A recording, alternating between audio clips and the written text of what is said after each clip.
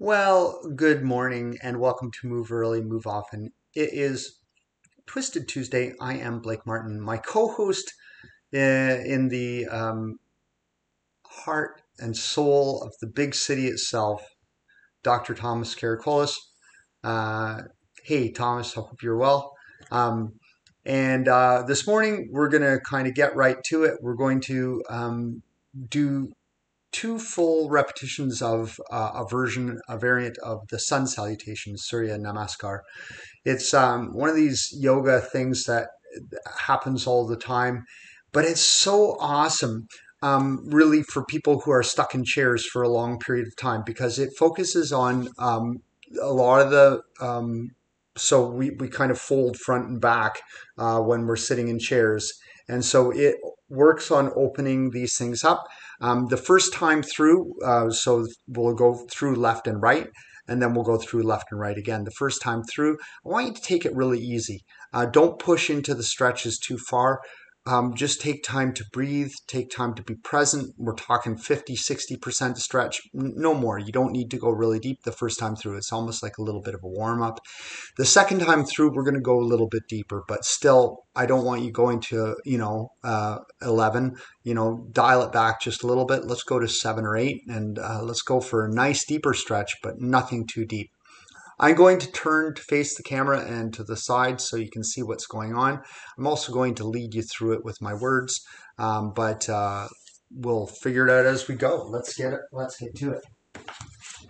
So you would stand at the front of your mat. I'm going to stand at the back of my mat so you can see me. It's just the way my camera is. And then we'll talk it through. And we're going to start in what's called the mountain pose. Your feet are going to be just, kind of almost shoulder width apart and pointing forward, all right? And you want to be nice and balanced front and back. Bring your head back so your ears are over your shoulders, shoulders over your hips, hips over your knees, knees over your ankles. And open your chest, your shoulders across your chest so that your heart is exposed. Bring your hands to your heart. This is just standing pose, mountain pose. And bring your hands down, sweep them up, and bring them over your head. If your shoulders are really tight and you can't touch your hands together, just let the palms face. Otherwise, take your palms together, gaze upward towards your hands. So if your shoulders are apart, it's like this, all right? And then open your hands like a book and pitch forward at the hips so that your pelvis is tilting forward. Come down, forward bend. Let the hands go down toward the mat and let your head hang heavy. Bring your hands to your shins, straighten your back, lengthen your head away from your tailbone, and let it sink back down. I'm not going to direct your breathing. You're in charge of that yourself. Come back up, hands on your shins or knees. Extend your head away from your tailbone and sink back down. Step the right leg back behind you. If you can touch the ground, that's great. You can tent up your fingers like this as well. And what I want you to do, I'm going to turn around so you can see the other side, is extend that knee, the back knee, up towards the ceiling. Tuck your chin and elongate your head. We're taking this slow. Again, 50%, you're not going all the way down. Your ankle and knee should be aligned vertically on your front leg. And your heel should be pointing to the ceiling on the back leg. Step back with the second foot and press so that your heels come toward the floor and your ears are going to be kind of between your arms. This is downward facing dog. You've seen dogs in this position. Well, not really, because dogs' anatomy is different. So they're not really doing this position at all. They're doing something altogether different. Then pitch forward So your arms are now in a nice plank. So your hips are now elongated. And again, let your head pull away from your heels.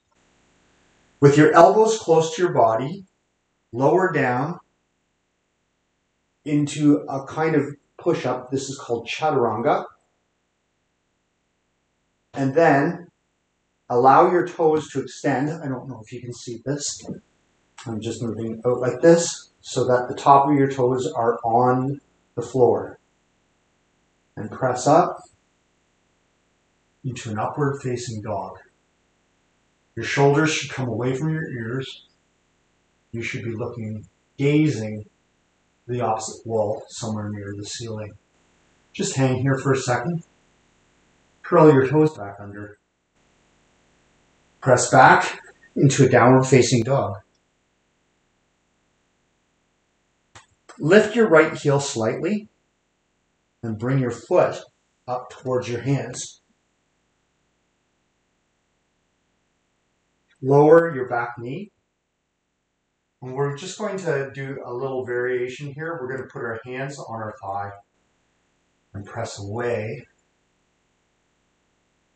on that. Just breathe naturally and fully. Don't forget to breathe.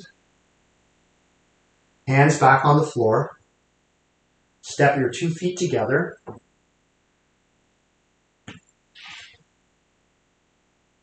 Come up, rise up, rolling up. So we're standing again. Open your hands. Sweep them towards the ceiling, looking upward. If your hands can meet in the middle, then that's great. All right? Open your hands like a book. Pitch forward so that your hips are going forward. This is not about your back. Your back is straight.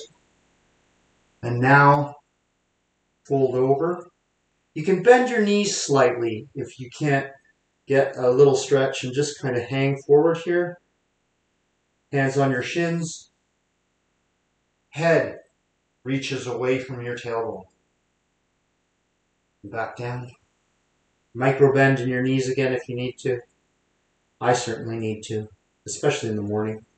Hands on your shins. Head reaches away from your tailbone, nice and long. Feel that length. Back down again. Hands to the floor. Bend your knees slightly. Step back with your left leg. This is a high lunge. We're opening in the hip. So our knee is pressing backwards toward the ceiling and our heel is reaching away from our head.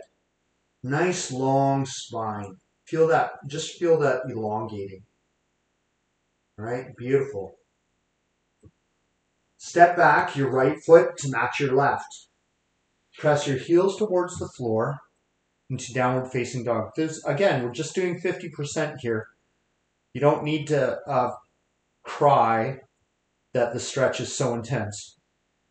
Reach your heels away from your tailbone, and your head should come down a little forward more between your two arms.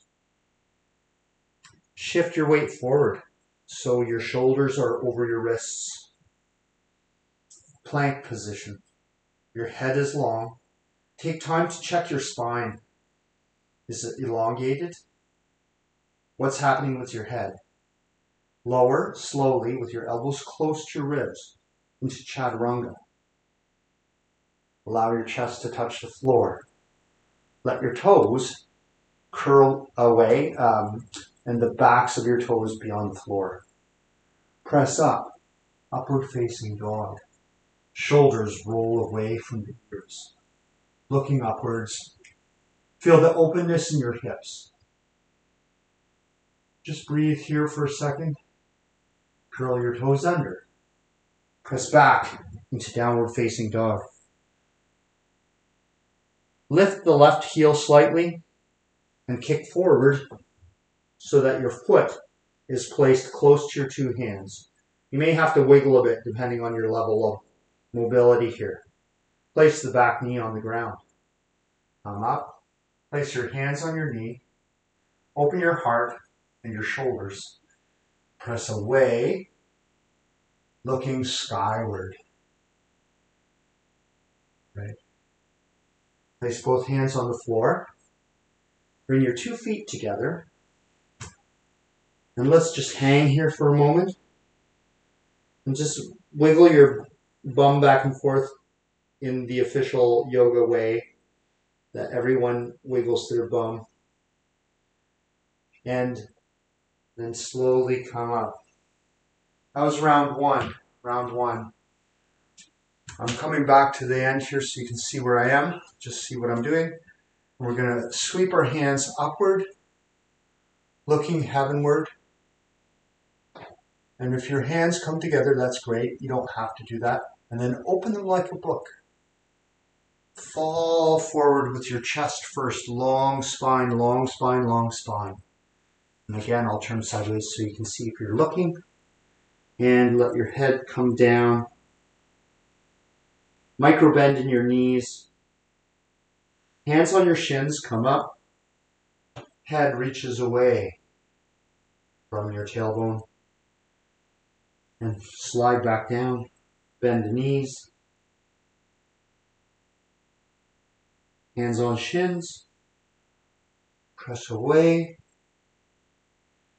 Head goes away from tailbone. Back down.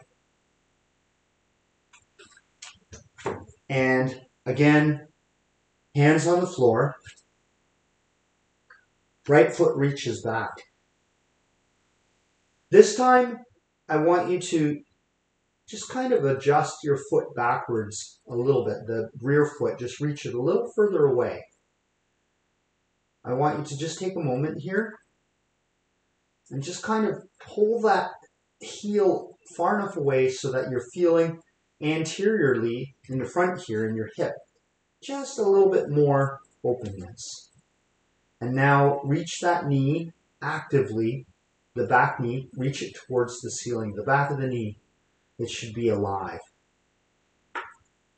Breathe for a moment here. So we're going a little bit further. We're not going to 11, we're going to like 7. And now reach your second foot back into our downward dog. The back of your knees are active and press the heels alternately walking into the floor. Just pedal from side to side, feeling that depth.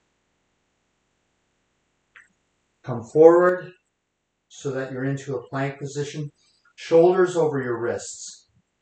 Really press the fingers into the floor actively, almost like they're grabbing the floor. Shoulders down and away from the ears, lower, slowly into a plank position. Tops of the toes are on the floor. Reach up, lifting the chest, pressing up with the arms, upward facing dog. Breathe here for a second. And what I want you to do is, in a very yogic way, I want you to just kind of wiggle your hips a little bit so that you're opening more. Still, we're not going to an 11, we're just going to 7 or 8. Curl your toes back under. Press back into downward facing dog. Lift that right heel just slightly off the floor and kick it forward between your 2 hands. Allow the back knee to go onto the floor. Hands up to the knee. And this time, with your hands, thumbs grabbed together like they're little eagle wings or something like that, reach upward and away, looking toward the ceiling. Breathe deeply a few times and feel that openness on the opposite hip. Hands down to the mat. 2 feet together by your hands. Allow your head to pour down. Rolling up. Palms facing outward. Reach to the ceiling.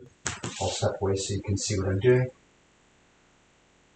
Look skyward. Shoulders down and away from the ears. Open the hands like a book.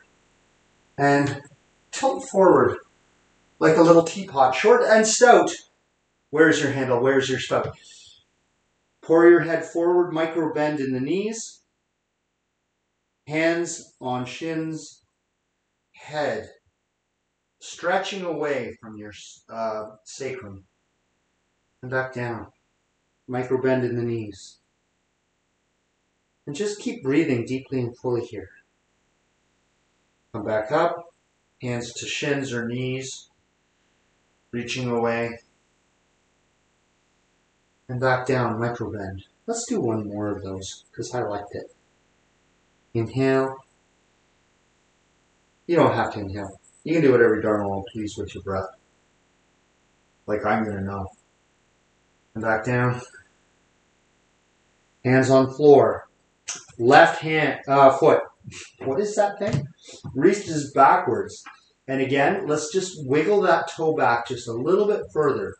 Reach a little bit further so that your heel on your rear foot is moving further away from your heel on your front foot. It's kind of trying to run away from your body a little bit.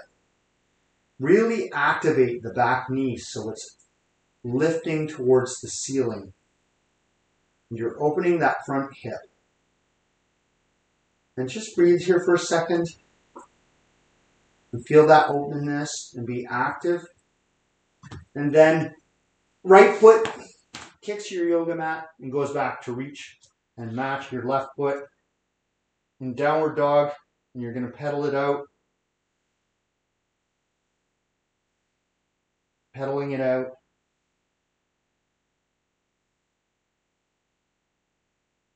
Come forward.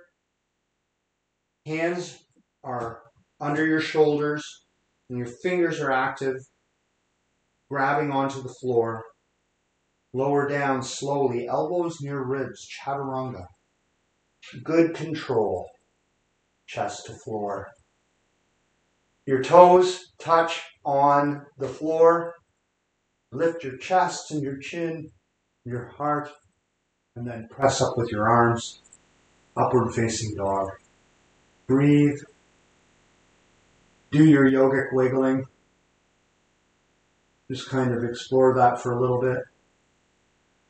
Curl your toes under. Reach back into downward facing dog. Left heels lift from the ground and step forward between your two hands. Place your back knee on the floor. Hands to knee. Press away. Reach forward and up. Breathe, feeling the openness in the opposite hip. Oh, that's glorious. Open your hands. Hands to floor. 2 feet together. Allow your head to pour down. Come to standing. Sweep your arms up together and bring them to your heart. And let's do that again. Arms down. And bring them to your heart. One more time. Arms down. Overhead. And bring them to your heart. Stand balanced with your hands near your heart. Think about things that you're passionate about, that are important. And remember to save energy for those important things. Take your best home. Take your best to the people who love you. Even if it's your cat, even if it's just you. Make sure that you save energy for you. I hope you have a wonderful day. You've moved early. Remember to move often. And we'll see you tomorrow for Wobbly Wednesday. Have an awesome day.